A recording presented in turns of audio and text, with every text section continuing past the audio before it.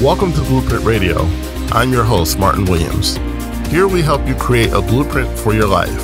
So let's build. And welcome to Blueprint Radio. My name is Martin Williams. Don't forget to subscribe to the podcast. You may do so on Apple Podcasts, Spotify, YouTube, and SoundCloud. All the links to the podcast can be found at guidedexpressions.com/podcast with an S, or wherever you're listening to this podcast right now. So today's topic is going from unbelief to belief. One of the things that I've learned over the years is that there are multiple versions of ourselves in existence. And with those multiple versions, there are multiple timelines that are possible for us to experience. And so how do we experience those different versions of ourselves and those different timelines? Well, we do so by decision.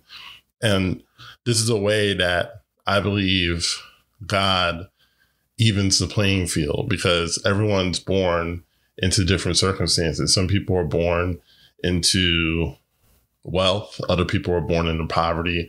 Some people are born into tremendous advantages. Other people are born into no advantage.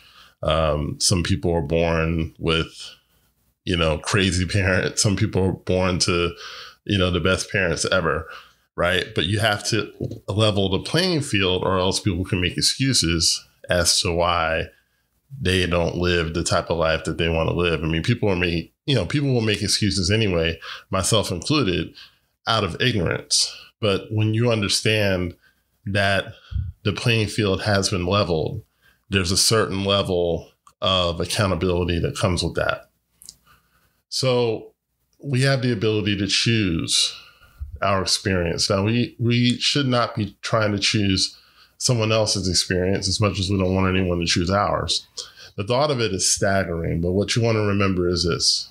Like I said, we choose our own experiences unless we don't, and then they're chosen for us, and that we can live any experience that we want.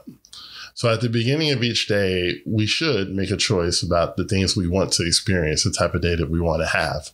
We should choose to experience that and then take inspired action in line with that belief. So when you set goals, you're choosing to experience that goal. So let's say I'm setting goals for the day. I choose to have a very productive day, because the possibility of having an unproductive day exists, and I don't really need that. I can choose to have productive and positive conversations, because I could have unproductive and negative conversations, and I don't have need for that either. I choose to create order in my life instead of disorder and chaos. I choose to expect the best possible outcome than to expect failure. I choose to have more than enough resources and money and friends and family and love and kindness than to not have enough. And I choose to do the necessary things in order for that to happen. And what you would do is take every area of your life and specifically decide what you want to have and what you want to happen. In the scriptures, it says to judge not according to appearances, but to judge righteous judgment. So what that means is that you should be judging not according to what you have, but judge righteously, judge the right thing, right? Make the right decision. That's literally what it's saying. A lot of people, essentially are stuck because they're continuing to choose the things that they're living from day to day instead of choosing to live the way that they want to live, right? Now, a judge makes a decision. That's literally his or her job, is to make a decision, right? When a judge is presented with all the facts, he or she then makes a decision determine on the facts, right? And then that decision is something that everyone has to live with. The attorney for the defendant, the prosecutor, the jury, everyone has to live by that decision. The jury can make a decision, and then the judge, obviously goes along with that. But I'm saying, like, in a civil case, oftentimes the judge is the one making the decision that affects everyone, right? So in your life, you're the judge, You make the decision, and everyone else around you has to live with that. And that's whether they like it or not. A lot of times people are making decisions to appease other people, and that's no way to live, because you're the one that's got to live with it above everyone else, right? You have to live with that decision, more than anyone else, because it's your life. So this may seem contradictory to another scripture that says not to judge, but in that context, that scripture is saying not to judge others, which means not to make decisions for other people. Okay? Because when you start making decisions for other people, you are being bound by that decision. That's the power of decision, right? When you start making decisions for others, you're being bound by it. So if you're judging people and making decisions that aren't good for them, then you're putting yourself in like a sort of prison, because you shouldn't be making decisions for other people. A full-fledged adult has to make a decision for themselves, whether you like it or not.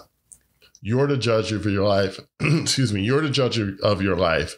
You make decisions. You decide. You decide the type of health that you want to have. You decide the type of day you want to have. You decide the level of your energy. Either you decide or others will decide it for you.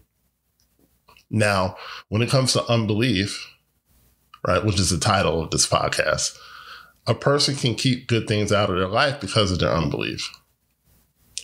For instance, unbelief on a surface level means that I don't believe. I don't believe that this is true, right? So if I told you that you won $1 million, you might say, well, I don't believe that. It's not true, right? So that's unbelief, okay? But it goes deeper than that. When you make a decision and you don't stand by it and commit to it, you get a different result. This happens quite often with people.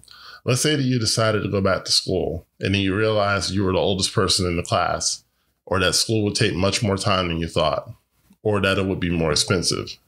Doubt starts creeping in, and it only can do that because you didn't make a decision. What decision did you not make? Well, it's actually multiple decisions. First decision was to go back to school and get excellent grades. You just made a decision to go back to school. But did you make a decision to go back to school and get excellent grades?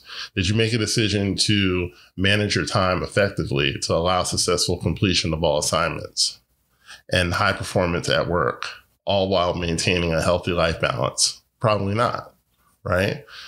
And then the third decision that you should have made was to easily pay all school-related expenses on time and in full, right? So you can see how all this works. When you start making these specific decisions, what happens is that you trigger something in your subconscious mind. And your subconscious mind is basically saying, okay, it's go time, right? Because the decision has been made. And now you've got to, as long as you walk in that decision, you stand by it, everything needed to make that decision a reality will happen. And that's very important. Too many times we're waiting for something to happen, but you haven't made a decision. And if you don't make a decision, you can wait your entire life for something to happen and it won't happen. Unbelief is a symptom of a lack of decision, or a decision that you no longer support or stand behind, right? So when you make the decision and stand by the decision, the unbelief dissipates and faith takes over. And then once faith takes over, it's only a matter of time that the result you want comes into manifestation. You move from unbelief to belief by making a decision and leave nothing else up to your environment or your habits or anything else. You set the order and then you move into your desired truth. So hopefully that helps you understand decision a little bit better. If you're interested in working with me in a coaching capacity, I'd love to work with you and help you reach your goals, help you reach the things that you've been going after, whether you just started going after it or you've been going after it for a long time and you haven't really reached it yet. I'd love to work with you. So click on the Calendly link in the description box and you can schedule a short discovery call to go over your goals and how it can help. So thank you so much for listening. My name is Martin Williams. Don't forget to like, comment, subscribe, and share, and I'll talk to you soon. Thanks for listening to Blueprint Radio. For more information on Martin Williams coaching and products, please go to guidedexpressions.com or visit me on Facebook as well as Instagram.